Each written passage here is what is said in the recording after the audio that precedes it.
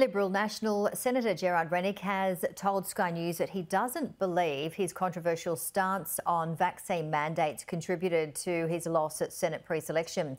He failed to secure the support of his own party for a spot on the LNP upper house ticket at the State Council in Brisbane. Despite selling himself as the LNP's best chance of winning a third seat in the Senate, Gerard Rennick's political future has been dashed by his own party. How are you feeling? No, fine. Are you upset or disappointed? No, look, pretty relaxed. The controversial Liberal senator has been kicked off the LNP Senate ticket, meaning he won't be given the opportunity to run for another term in the upper house.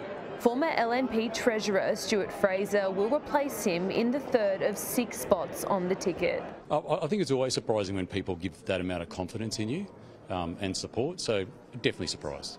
Gerard Rennick has been highly controversial since being elected to the Senate in 2019. He ran a voting blockade against the Morrison government over vaccine mandates during the pandemic. Do you think your stance on vaccine mandates may have had a role in your loss?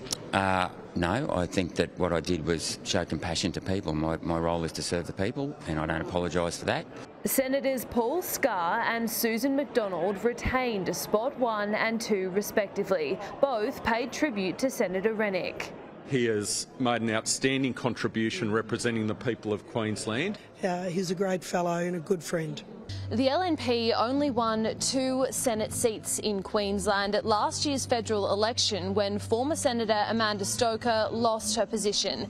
This pre-selection is about putting forward a strong team in pursuit of a 3rd Senate seat at the next poll.